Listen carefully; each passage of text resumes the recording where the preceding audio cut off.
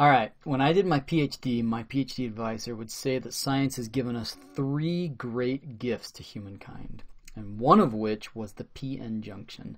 The p-n junction, I have to agree with him, is the foundation of so many amazing things. I'm just going to show you a few in this video, right? The p-n junction is the basis of critical semiconductor devices. Let's start first with a rectifying junction. What's a rectifying junction? Rectifying junction is a rectifier or a diode that only permits electrical current in one direction, right? So if you have an AC signal, right, that means it's alternating between positive 120, negative 120 out of your wall, for example, and you want to convert that to a DC signal, you need to cut out half of that signal, right? So you need some sort of device that takes your signal like this and turns it into that. By the way, the vast majority of your devices have that. They run on DC power, but we charge them with AC power. So we need a way to convert that AC to DC, right? So these things are all over the place, rectifying junctions. How do they work? Well, let's start with a single crystal of, say, silicon, and then let's imagine that we doped it right down the middle, right? So we've got our single crystal of silicon, right? And we're going to dope it, right? So it's going to be an extrinsic semiconductor. On this side, we're going to make it p-type. Right? So this over here is going to be p-type. Meanwhile, over here on this side, we're going to dope it n-type. So why bother with this? Well, let's think about what's going to happen here. Okay? If we hook a battery up to this, let's say we hook a battery up like so. All right, the convention is like this, so that's negative, that's positive. Therefore, we're moving electrons this way. Electrons are going that way. And we're moving holes this way. Okay. What's going to happen as they now enter our semiconductor material? Well, what is a p-type material but a material that has lots of holes built into it, right? This thing is just filled with holes in this material. And this material over here is just filled with electrons. So what will happen as we move electrons across this way?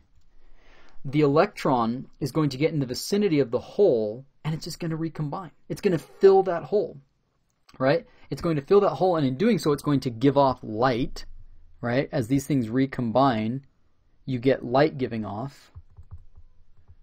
And the energy of that light, or the wavelength, we could calculate because we know that energy is equal to hv over lambda, and we're going to assume that the same energy there is the energy of our band gap, right? So in terms of a band diagram, this is how it looks. On one side, you have your p-type material. It was filled with holes. Okay, this was filled with holes. But it was right next to a material that was n-type, meaning it has lots of free electrons in its conduction band. Right?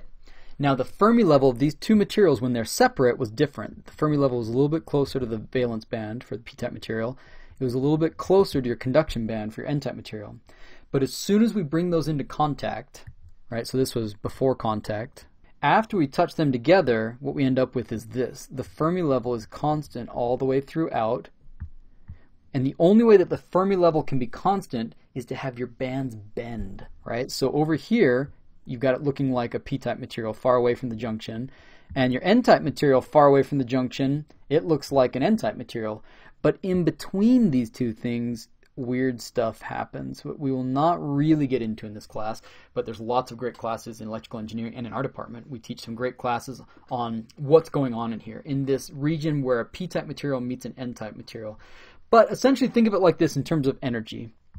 Let's say now you've got these electrons up here in our current, right? Because when we hook this electrical current up to this thing, we're causing electrons in this diagram to travel this way into the p-type material. So what's happening?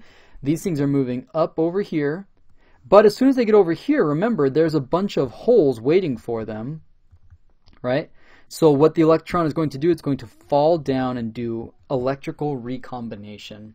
And we've already said before that that's going to involve giving off light of a very specific wavelength, which is equal to this difference in the band gap, basically, okay?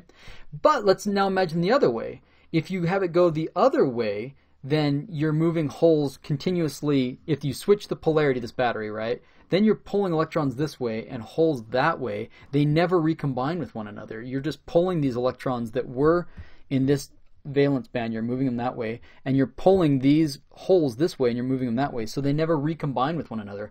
This is how you get current being annihilated if you travel in one direction. So one type of charge, let's say the negative one here, that corresponds to electrons traveling to the left into the p-type, where they get annihilated, right? Recombination occurs. But if they go to the right, nothing happens. You just get the current like normal. So this allows you to filter out your signal and make a rectifier, right? You're only keeping one type of your electrical signal. So that is the first type of p-n junction. By the way, what does this look like? How else could you do this? What if you ran this in reverse? If you ran this in reverse, you have a solar cell, right? Think about it. Let's start like this, right? So this time, in a solar cell, what do you have? P-type and N-type materials look like this. P-type has holes, N-type has electrons. Now, in comes some solar radiation, right? In comes some radiation, and somewhere in the middle somewhere, in this what's so-called depletion region, in this depletion region, what you have happen is that this light comes in, it hits an atom, and it provides enough energy for it to temporarily split into, you get an electron created up here, a free electron, and you get a hole created down here. Now, that electron is going to move to the right, and the hole is going to move to the left, and you just got electrical current, right? You just created electrical current. If you have negative charge going that way and positive charge going this way, you have electrical current. That is how solar panels work. How crazy is that? They put together a P-type material and an N-type material. You have this depletion region. You want to make sure that you can absorb as much of the sun's light as possible. So you're going to tune this band gap in this region. You're going to want to have it correspond to the energy coming from the sun. But essentially that's what you're doing is you're creating electrons and holes, and then they're going to move out of the depletion region and create current, which is pretty amazing. So that is the p-n junction, which is the basis of a solar cell and a rectifier. But what else can it do? It can make transistors possible. Man, transistors are so important. Here's the basics of a transistor. A transistor is like a PNP or an NPN, right? So essentially what you have is your material just like before. So you had your silicon from before. This time you're going to have a really thin region right here, which is, let's say it is, we're going to make this one over here N-type, this one's going to be N-type, and this one's going to be P-type. Why do we do it that way? Because that's what I'm looking at in the diagram. In this one you can see that the Fermi level is close to the conduction band, so it must be an N-type material. Okay, but over here it's closer to the valence band, so it must be P-type material. Now how this works is that normally if you tried to move electrons from the P-type, or from the N-type through this thin P-type region, what would normally happen when you move electrons from N-type to P-type? We would get the same problem we saw before. When you move them up into this region, they're going to see the holes and they're going to recombine. And that is in fact what happens. Most of them are going to recombine in that P-type region. But if this P-type region is really thin, if it's not too thick, then some are going to get through. And what's cool is that you can bias this. You can apply an electrical field between this field and that region and that region. And so if for the ones that are able to get through the base region, then they drop way down in electric potential because you've biased this. And so now you amplify the signal of whatever gets through, you really amplify the voltage associated with it. So your guitar amp works like this, right? In comes a tiny little signal from the piezoelectric in your guitar, right? When those strings vibrate, that causes a very weak signal. It's not a very big voltage coming from your strings, but to drive a speaker, you need a big voltage. So they pass it through a transistor, right? A transistor amplifier. You've probably heard of that, right? A transistor, again, some of the electrons are going to get absorbed in the P-type, but the ones that don't get absorbed, that make it all the way through, those you bias with a large voltage, and so you get this big increase in the voltage of those. So it maintains the exact same frequency and stuff of your guitar strings, which is what you wanted. You want the same sound, you just want it louder, and so you pass it through a transistor amplifier, right? So they do a gazillion things with transistors. They're pretty amazing. Gosh, we could, again, whole classes just on transistors exist, but in this class we're just going to say that they wouldn't be possible if it wasn't for these p-n junctions that you can make in a material. And think what this means. Since this base region has to be thin, you need, as a material scientist, you need a way to have a very thin layer of a certain type of dopants in your material, and then it can't be present. You need to have different dopants above and below it. So think of how you would do that. It starts to get pretty tricky. Here's one way that they can do it. This is called a MOSFET, a metal oxide semiconductor field effect transistor. It's a mouthful. Here's how it works. I'm not going to show the band diagram. It's too confusing for this class and it doesn't matter. We're just going to talk the basics of what's going on. In this diagram, here's what we've got. Every MOSFET has to have a source, a drain, and a gate. So your source and your drain, think of it like this. You want your electrical current to travel from your source, right, to your drain. And the only way it can do that is by traveling through the material like that. Here's the catch. Your source and your drain are N-type, right? These are N-type. But the bulk of your sample that you made this out of, this is all P-type. So you've got a built-in N-type and a P-type junction right here. That's what this sort of dark red, that they've even labeled it as the depletion region. Remember, the depletion region is this region between the two as you transfer from N-type, or so from N-type to P-type. So they've shown this depletion region. In the depletion region, you don't have any carriers. And we know that if we try and move electrons from here into there, we're just going to get annihilation because it's pretty thick. So you don't get any conduction.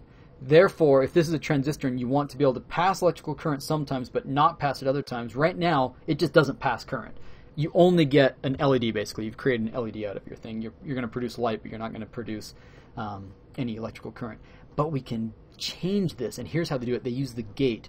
Now it's called a metal oxide semiconductor.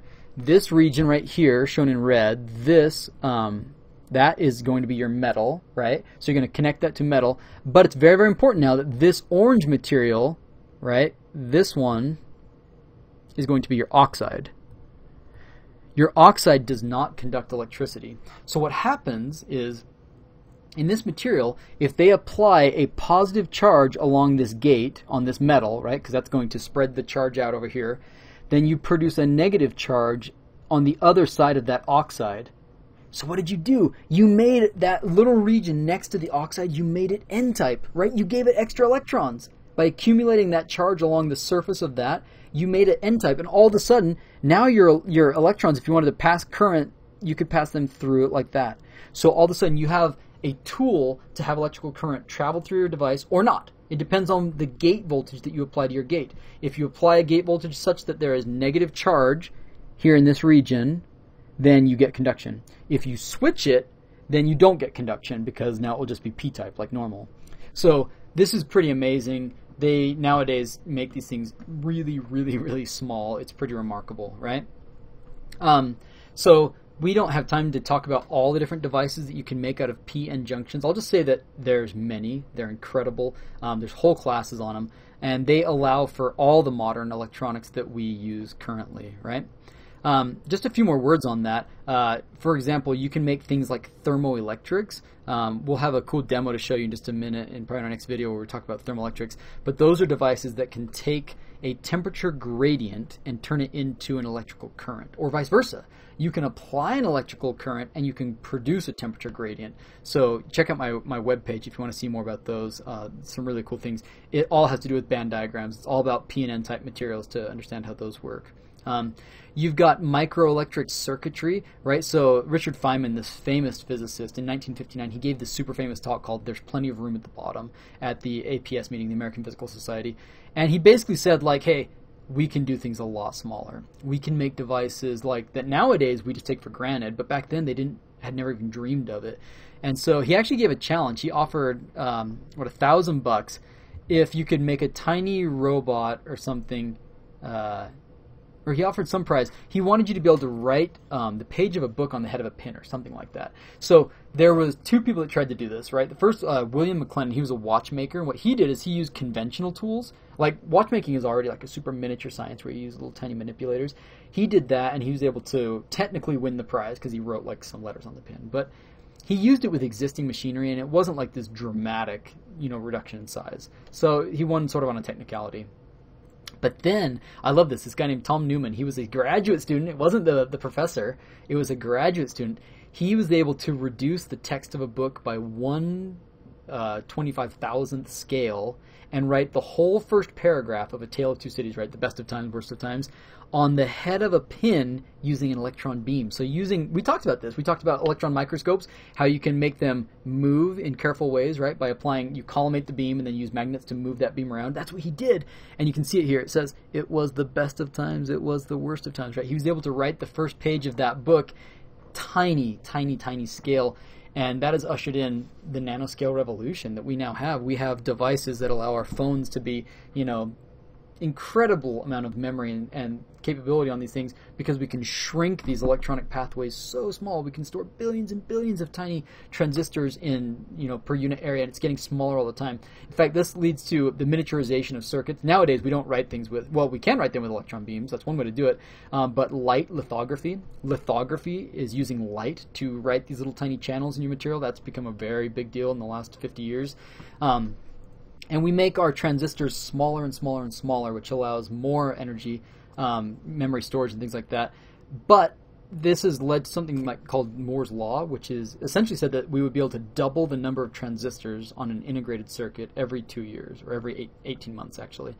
And we've kind of seen this happen, right? If you look at the number of transistors that fit on that, it's been increasing basically at this linear relationship of Moore's Law, but we are running out of space. We're getting so small. It's predicted that we can't really go beyond this 5 nanometer transistor, right? Imagine like this gate of our MOSFET. If that distance between our gate from the two sides gets too small, we get funky quantum stuff happening, like quantum tunneling, where technically we shouldn't be able to get them passing across this energy barrier. They should get, recombination, things like that. But in tunneling, it happens anyways. They leak through. And so your devices have a fundamental limit on how small they can get. And so it's going to be really interesting to see in the next decade, and even now, what we do to solve this problem. Right here in our valley in Salt Lake City, we have, in Lehigh, we have Micron. Micron is doing 3D cross-point memory, which is a different way of storing memory, which allows you to build vertically as well. So not only can you do it really small, but now you can build vertically, so you can stack things and get energy in much more efficient ways, and it's actually a really cool technology. So it'll be interesting to see what we come up with to deal with Moore's Law, but these are just some of the things, again, that we can talk about, all made possible by PN junctions and semiconductor control of conductivity.